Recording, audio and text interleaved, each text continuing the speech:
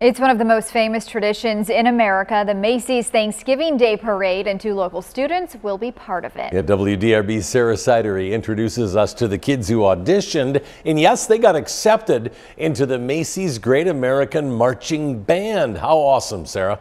Yeah, it's really cool. This is a big honor for these 2 students from Shelby County practicing for their big performance here in a few weeks. Andrew Mazarakis and Jacob Taylor helped lead the band at Layne Collins High School. The Shelby County students are getting ready for the performance of a lifetime. It's always been a tradition in my house to put on the Macy's Day Parade whenever we're preparing the Thanksgiving Day turkey. And I always looked at the marching bands, it's the high school's, the Macy's marching band. Thought, wow, I wonder what it takes to get to there. The 2 auditioned to be part of Macy's Great American Marching Band. The Thanksgiving Day Parade showcases the best musicians from high schools across the country. I had about a week to pick out a piece, practice it, and submit it. And me and Jacob thought, what could go wrong? It's not a big process, so let's try it. If we get lucky enough, we'll get in.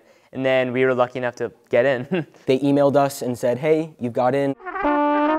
It's a dream come true. So many people across the country are just trying out for this. So what are the chances this small kid from Kentucky, who's been playing the trumpet for about 6 years, get into the Macy's Day Parade? That's such a big event.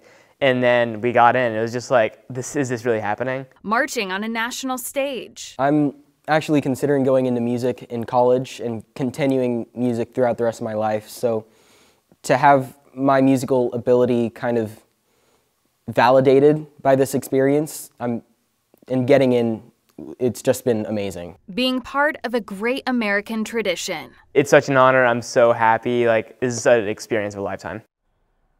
And Andrew and Jacob head to New York City in a couple of weeks, and they'll spend a few days enjoying the city before the parade on Thanksgiving. Sarah Sidery, WDRB News.